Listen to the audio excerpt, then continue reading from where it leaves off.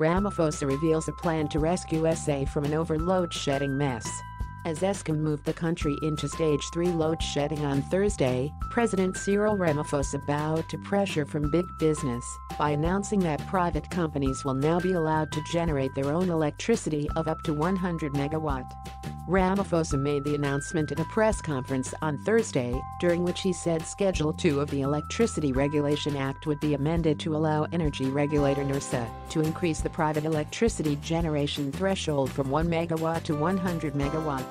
This means energy self-generation projects of less than 100 megawatt would no longer have to go through the drawn-out Nersa licensing projects.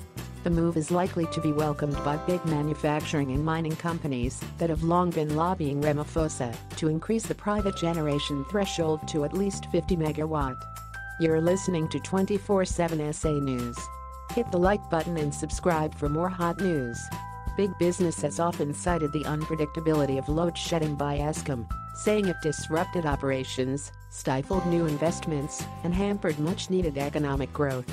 Ramaphosa said the finalized amendments on self-energy generation would be published in the next 60 days. Ramaphosa made the crucial announcement during a week in which Eskom plunged the country into Stage 3 load shedding, much to the frustration of both big and small business operations.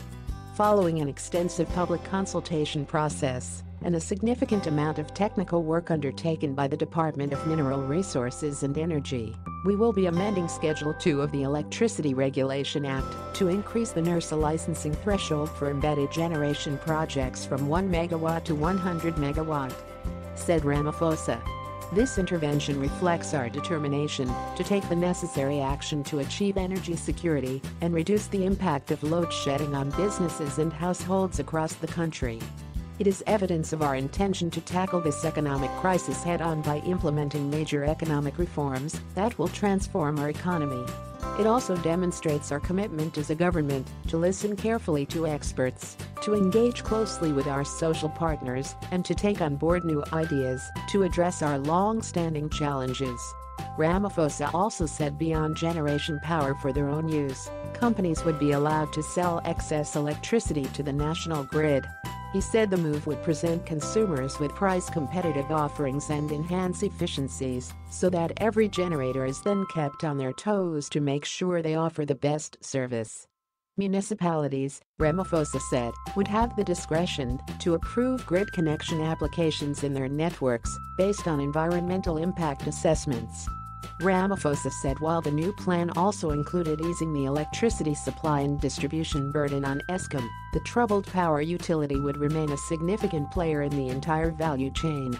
Kevin Mileham, the DA's spokesperson for the energy portfolio, said the party welcomed Ramaphosa's decision. He said his party would put pressure on the government to ensure that it sticks to the deadline announced by Ramaphosa of publishing the final amendments to Schedule 2 in the next 60 days. Mileham added that the DA hoped this was not a government ploy to save face as South Africa endures debilitating load shedding. It must be stressed, however, that this simply cannot be one of the president's trademark empty promises in order to save face in light of Eskom's announcement of Stage 3 and 4 rolling blackouts this week. These amendments must be actioned and implemented without delay as they have the potential to free up and encourage investment in the electricity generation sector and ease demand on the grid. The details of the amendment remain to be seen. If they include easing the conditions on municipalities seeking to buy electricity from independent power producers, then the announcement also spells good news for the DA-run Western Cape government's Municipal Energy Resilience Project, said Mileham. Labour Federation COSATU also said it welcomed Ramaphosa's announcement, but said it will not resolve the level 4 load shedding decimating the economy today. COSATU remains concerned that millions of workers were losing jobs due to load shedding.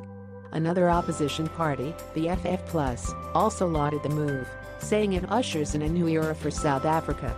Brought you by 24/7 SA News.